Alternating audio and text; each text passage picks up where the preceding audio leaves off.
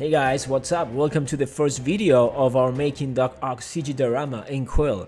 So I'm really excited about this because you know, I'm testing a couple of things down the line and I'm really happy with the result that I'm getting. Basically what we're gonna do is we're gonna make this cool character, Doc Ock, which I've always been fascinated about it from the comics and of course in the movie. So I'm gonna take a shot on this one, but it's not only gonna be a CG diorama.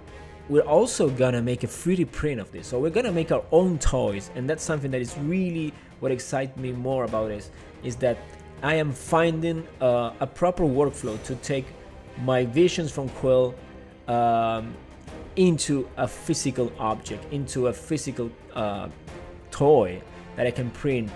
But the first thing is to sketch our character, and that's how I'm doing in Quill. I'm basically using, you know, simple shapes, just modify them.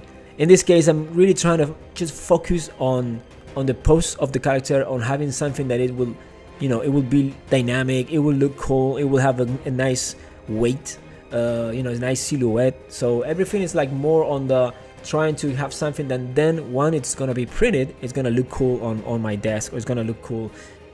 And that's why I'm also taking this to Sketchfab, even if it's not final, even if it's not the finished version of Quill, and it's very far away from that. I'm taking it to Sketchfab because I really like to see how everything is starting to take shapes. Put some lights, put some environment, some materials, and I see very fast how things are looking. So stay tuned because there's a couple of more videos coming. Remember, everything is gonna be posted, the full workflow is gonna be posted next week, on Saturday next week. So this is just a trailer, this is just a sneak peek of how things are taking shape. So guys, have a great week and I'll talk to you later.